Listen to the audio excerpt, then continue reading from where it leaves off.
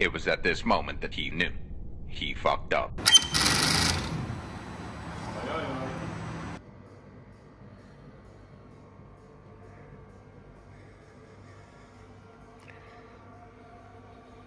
Hi guys, and welcome back to the YouTube channel VAG Technic Garage. So in this video I thought we will never film something like what you've seen on the table, because our toolboxes are just filled with tools like ratchets and wrenches and sockets. We are not ready for the future, let's call it, very bright future. So you've seen the video with the A6 A8 where we've done the major repair for the camshaft, hydraulic lifters, timing chains and everything. So the first car, the Audi A6, which has exactly the same 48-volt mild hybrid system, left the garage with no noise after the repair. So happy days. After £8,000 bill, obviously the car was repaired, and the owner did contact me couple of days later, that he have actually a low coolant level. So there were no leaks. Unfortunately, we don't drive the cars on the long journeys, and because the engine is holding low RPM, sometimes there can be a small airlock somewhere in the system, and it will take a bit of a time until the airlock will get into the expansion tank and the level will be lower. So he did add some coolant. Since then it looks fine, so happy days. What we can't say about happy days is the Audi A8, which is in very sad condition after a big bill, and we have a problem with the 48-volt system. So as you've seen on the video, when we try to start up the car, every single time we try to actually crank it directly onto the 12-volt starter motor, which means the engine will be cranking and will build a bit of oil pressure. Oil will get everywhere before the startup actually, and it should help a bit before the first startup. So that is exactly what we did, as usual, as always. And the system somehow picked up that the engine was cranking and the ignition was on and everything, but it didn't fire up, obviously. So how the system is working, the 12-volt starter is there obviously just for the first startup. That means when it's first startup in the morning, it will start on the 12-volt starter motor from the 12-volt battery, and afterwards the start-stop system and the next startups are on 48-volt system, so you don't hear any mechanical sound off from the starter motor. It will start up from the alternator generator through the belt. That's why you have the complicated pulley in the front, what usually needs replacing. And obviously how the car was standing on the ramp here for 2, 3, 4 weeks, don't remember, the battery slowly drained. And when the car tried to start up on the 48-volt system, it gets onto the critical low voltage and the system was blocked, which we didn't know. But as you can see on the video, the engine tried to start up on the 48-volt system and it didn't have enough power to spin the engine through the belt. So it turns slowly, then it makes a noise. That's why we have also a fault in the ECU, like there's a mechanical issue with the generator. And afterwards, the system was like, oh, well, there's not enough voltage or not enough power in the 48-volt system. I have to start up on the 12-volt system. So the car was running, everything was fine, except there was loads of fault codes, which we usually will get after the engine removal, it need deleting and stuff. And slowly but surely the engine died. So there was absolutely no power. We did measure the battery, it was like under 11 volts. So we put it on the jump pack, the car was running, and we were measuring if it's charging, and it wasn't charging. So, you know, we were checking the ground cables, everything, if we didn't done anything wrong. Everything was plugged in as it shouldn't been. Unfortunately, what happened is that the control unit, what is in front of me, blocked himself, and when the 48-volt battery is on critical low voltage, the alternator generator will not charge, which is a bit of a sad situation actually, because let's say your car will be parked up somewhere. You're going to the airport, you're going to leave it there, you're going on a holiday, your car will stay in the garage, and the alarm system and everything is still running and is draining the battery slowly. And obviously, when you're going to get back and you will not notice it, and somehow the car will struggle to start and it will get under critical low voltage, it became a non-runner because the gearbox, power steering, and some other systems are running only on 48 volts, which means if that system is off, it's not working. So you will have to get to the dealership or do something with it. So in our situation, we check everything what we could with our special tool what we have for the electric. We couldn't find anything wrong with it. I was reading loads of articles about this 48 volt system in America, in Europe, in the UK. Loads of people have a problem with it. Also, like 2022 cars, RS6s, A6s, A7s. Usually it's the 48 volt system which is creating the hassle and problems. So on the new cars it's under warranty, of course, and UK is a bit of a special country, and for some reason they don't have the extended warranty like Europe or America. So on the Slovakian forums or Czech forums, some guys send me screenshots from the forums like it should be extended 7 years warranty, and they should be replacing the alternator generator for free with the battery or without the battery, depends if it's damaged or not. So the whole problem with the alternator generator is I'm not sure if the unit is sealed or there's a gasket, but somehow moisture can get inside or even rainwater can get inside, and it can cause electrical problems with the generator. Also, the other problem is the relay, which is, where's the relay? Over here. That can be a problem. Obviously, you can replace the relay, but in our case, it was the unit what needs reflushing or something. Like I said, we don't do it. I'm not sure if it's possible to do it with Audis. We don't even have Audis, so I'm not sure. But obviously, after long searching online, I did find a company who can actually do the unit, but because you have a big lithium battery, you can't send it because nobody will pick it up, because it's dangerous to be sending lithium batteries with post, and we only have to send this unit for repair. So it should be all done now. I was talking with the gentleman who done the repair. He did told me you have to make sure the battery is fully charged. So obviously, when we check the voltage when it was removed, it was like 38 volts, and right now it's fully charged. I'm really hoping it will be working now, because it took so much time to tear it apart, and it took so much time while it get done. The car standing here, the owner wants to have the car back, which I fully understand. And obviously it is a hassle what we didn't expect. So in the near future, whoever is coming to us, we will have to unplug the system fully. So nothing is plugged onto the battery, it's not draining the system. Of course, we have to buy a 48 volt charger. These batteries can't be charged with normal 12 volt, and you have to be charging it slowly because you have cells inside, and obviously they are very sensitive on quick charging, discharging, and it's like a bit of a sensitive system. So you have to be careful with it. And yeah, all we have to do now, all you see on the table here and over there, we have to put it back together. And I'm really hoping it will be working. We're just going to delete the faults afterwards and the car will be sound. So stay tuned. I'm really hoping the car will be running, charging, all the fault codes will be deleted, they will never come back again. And finally we can listen to the engine afterwards when it's going to be fully warm up, if the noise before and after is different, and just to show you if whatever we replaced sort out noise coming from the engine. So let's get to it.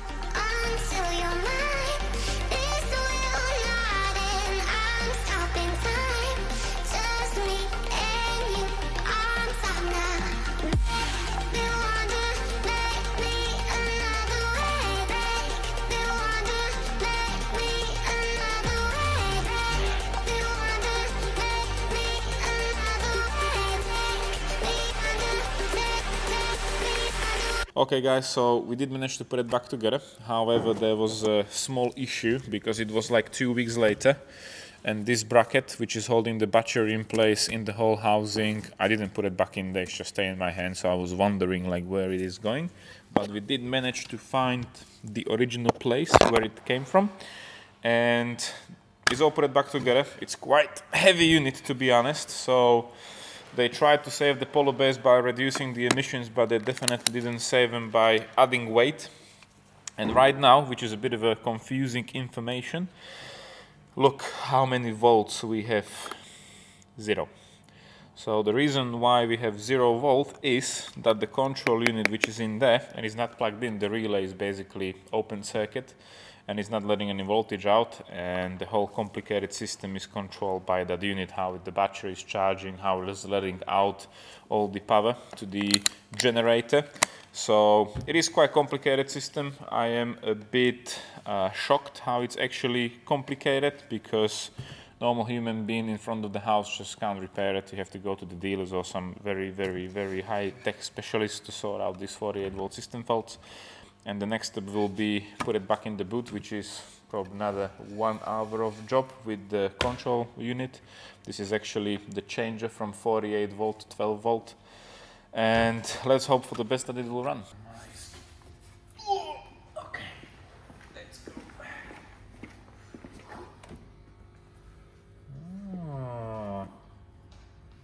Aha, už vidím, jak to funguje. Dobre, je to tam. Takto.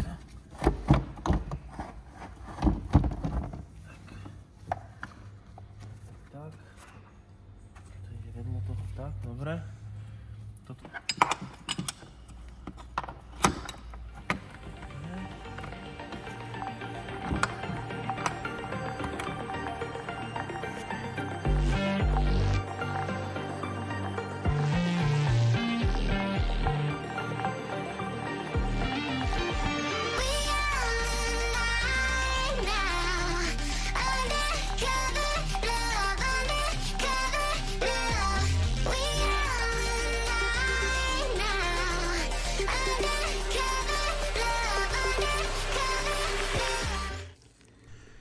So I put the battery in the boot, everything was plugged in. Unfortunately, we're still having the same fault, so let me just quickly open the diagnostic, but the fault just keep beeping on. And obviously, I think we're still gonna have all the faults like before, so there's no communication with the power steering or the gearbox module. So I don't know what's actually going on, but even with the auto scan, it's just showing too many faults and too many malfunctions. Obviously, gearbox and power steering is quite important module to work in the vehicle, so if there's no communication with these two modules, it's a bit of a problem. However, on the first startup, before the engine did try to start up on the alternator generator, we didn't have absolutely no faults, and after you've seen the footage on the beginning, all these faults were just coming on. So it just looks like to me it's like some kind of a low voltage running system, so everything would not necessarily will be switched off. But yeah, just to make sure, we're gonna put the car on the ramp one more time, and we have to double check everything like the wiring, ground cables, and if we didn't know anything wrong. So yeah, back on the ramp.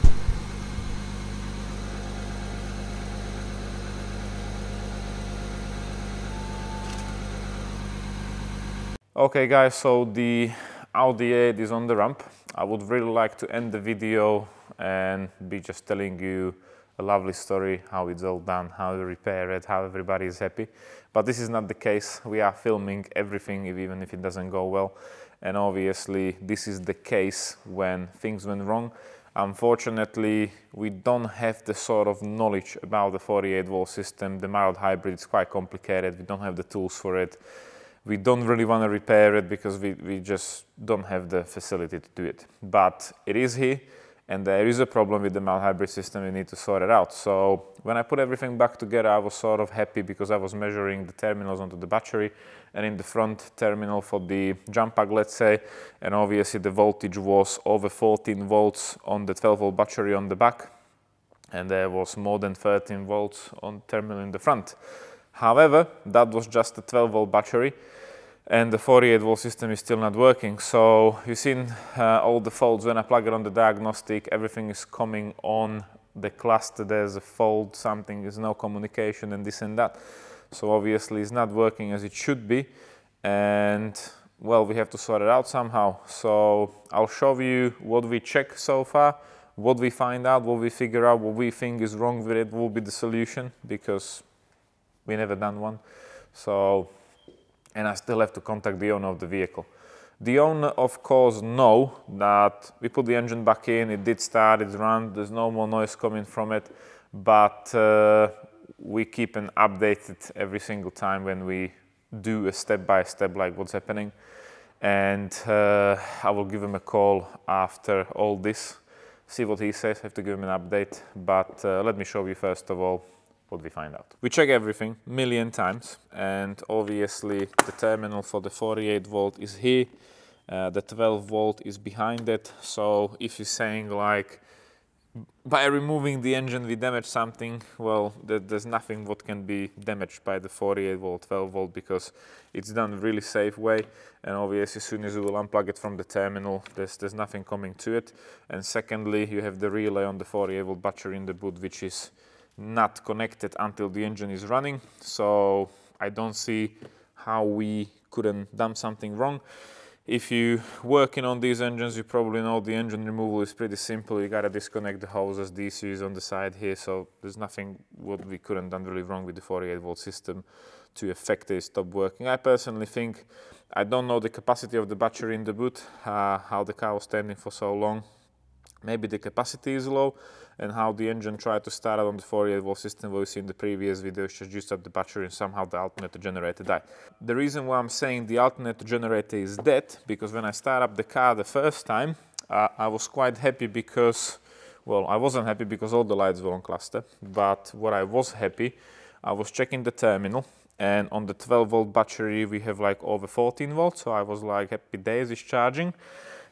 Before we start up the car, the 12 volt was charged, the 48 was charged, what you've seen, and obviously is not charging. Reason why it's not charging, because this stupid system should be charging the 48 volt battery first of all. From there, it's going into this module which is changing the 48 volt, 12 volt, and then it's charging the 12 volt and is distributing all the power into the car. So what was happening in those 5 minutes when I was in the car, it was running, I was trying to doing diagnostic and some checks. In 5 minutes, that battery was charging the 12 volt battery through the module, but the alternate generator was not charging from the front, the 48 volt system. So in 5 minutes, we have exactly the same fault. So the battery in the boot is dead. We have the fault with the power distribution on the cluster again, and they are the same fault codes like before we send the module for the repair. So at the moment we are in the situation when we waste probably 2 weeks of time stripping the battery, send it for the repair, get it back, put it back together, charge it, find out this and that.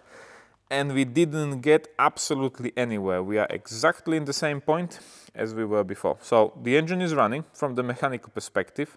There's nothing wrong with the engine. It will start. There's no fault codes in the engine except no communication from the gearbox and the power steering. And I personally think somehow this car don't know that that is not charging the 48 volt system, and it will juice up the battery and then it will throw up a fault with the power distribution, because I was checking the terminals which is directly on the alternator generator from the side, and is not charging over 48 volts which it should be. So all the wirings, all the grounds, cables are connected where they should be.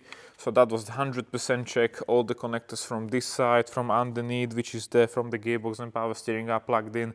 So there's nothing what we forgot to plug in actually. So at this particular point, this is the first time that it happened. It will be a very expensive lesson learned for us, I would say, because we are wasting our time. The customer's pissed off obviously because he wants to have this car back, which I fully understand. And obviously we are wasting our money to try to get it sorted.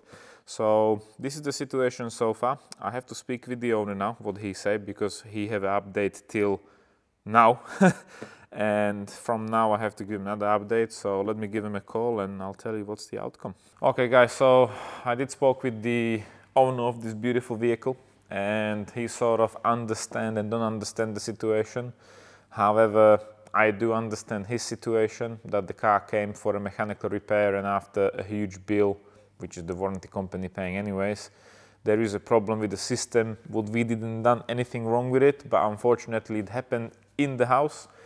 And we are, I wouldn't say responsible for it, but we have the hassle here. The problem would needs to be sorted out, because obviously the customer will not pick up the car in this condition. It's not drivable, you can't select the gate, there's loads of fault codes, and the only way where the car will probably go is to Audi. So we definitely don't want to go to Audi or the main dealer route, because I know exactly what will happen. They will replace everything, module, battery, generator for new things, plus labor, there will be a 7 grand bill. And there's no guarantee we'll sort out the issue. So at this particular point, we are probably more forced to do it, and we are more forced to pick up the knowledge about the system, and more forced to educate ourselves how the system is working, what's the fault codes, why it happened, why we don't want to have the problem again. So obviously we have to make sure in the future, if you're going to work on the cars, this will never ever ever happen again. So again, hard life. But anyways, the owner did told me that he will keep the car here meanwhile. Of course, I will be updating him on the situation, see what will be the outcome. For now, I will put it back on the wheels. We have to push it over there where it was because we have another jobs coming on the ramp. I have to speak with the company who've done the module in the battery for us, because obviously they did remove the fault, but the fault came up again because the battery was drained again. So we are wasting a bit of our time and money to get the problem sorted, and I have to give him a call tomorrow because today is Sunday, that there is probably a fault with the generator. On their website I did find out they are capable to do the generators as well, so we will see what will be the outcome from there. Worst comes to worst, we will be replacing the generator for I don't know how much I have to find out, but obviously it is a tricky situation and there's nothing we can do. That's the beautiful side of these mechanical jobs, that you are repairing something, meanwhile something else will be damaged and this and that. So just another day really at the workshop. But yeah, meanwhile this is coming off the ramp. We have a RS4 over there, where's the potential spray boot, what needs doing. There was a fully rebuilt engine what was running for 5 minutes and then it seized up. So we have to take the engine out, strip it fully down, investigate what happened, what's the solution for the repair. So another interesting video, or not interesting video, maybe decide, is coming, and we will give you an update on the hybrid system, because obviously these cars from especially 2021 are produced in like really high numbers, and if we had the problem, you might have the problem, somebody else might have the problem. So we will try to pass you as much as information what we will get on this whole platform with the 48-volt mild hybrid system, and we'll see how it goes. Meanwhile, thank you for watching and we will see you in the next video. Take care for now and see you in the next one. See ya.